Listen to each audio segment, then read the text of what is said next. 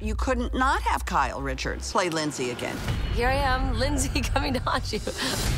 When I was 8 years old, I asked my best friend to the premiere. I think her mom thought it was like a trick-or-treating movie. Cute, huh? And we were terrified. 40 years ago. Who carried you? You're not gonna carry you down. It's very surreal to be back here again, really having to face a lot of fears. I run for my life and get into this swamp. I see these 3 men with flashlights looking for gators. And I'm like, what? Back up, did you say alligators?